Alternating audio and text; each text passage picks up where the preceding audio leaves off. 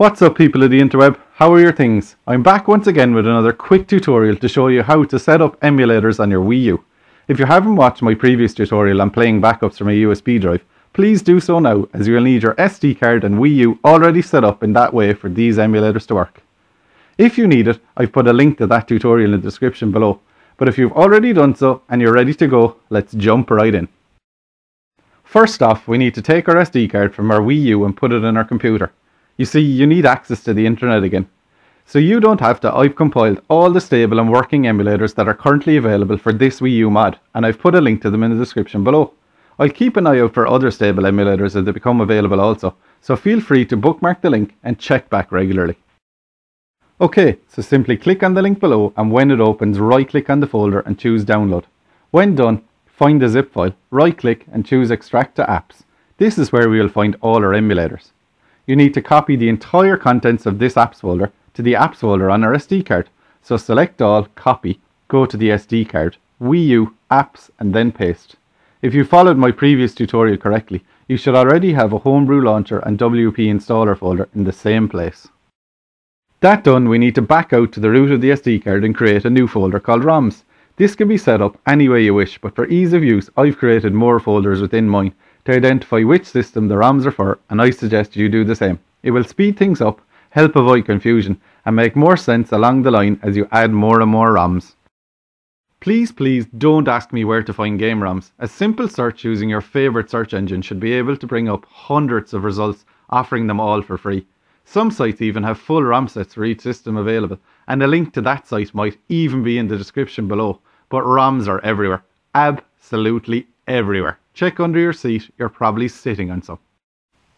A quick word of warning to all those not familiar with emulation is that all of your ROMs need to be unzipped for the relevant emulator to recognise them. This is absolutely essential and will give you errors if not done. So don't forget to check your selected ROMs are unzipped before copying them to their folders on the SD card. When you have your desired ROMs copied over, we must put our SD card into the Wii U again and turn our attention back to the internet browser. Click on our pre-saved Wii U Homebrew Launcher bookmark, and when Loadiine page opens, we must select the latest available version from the drop-down box before pressing submit.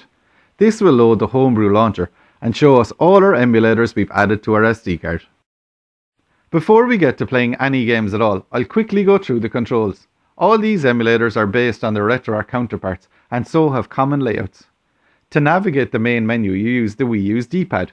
And to load a game ROM within your selected emulator, press A on Load Content, SD card, once more when the ROMs folder is selected, and then navigate to the suitable ROMs folder. Select your desired ROM, and finally A once more to accept your core. Depending on the size of the ROM you've selected, this may or may not take several seconds to load. If at any stage you wish to return to the menu while playing your ROM, simply touch the Wii U's gamepad screen.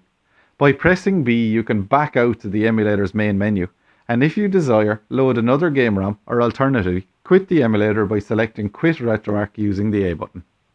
This brings us back out to the Homebrew Launcher's main page. From here you can access any of the other emulators available to us, or press the Home button to exit completely. As in my other tutorials, this brings us to within the Mii Maker first, and you must exit via the X on the bottom left corner to end up back at the Wii U's main screen. I hope you've benefited from this tutorial, and as I mentioned, I'll keep an eye out for what other stable emulators become available for this mod, and will add them to the shared folder as they do. In the meantime, enjoy, thanks for watching, and as always, keep it retro.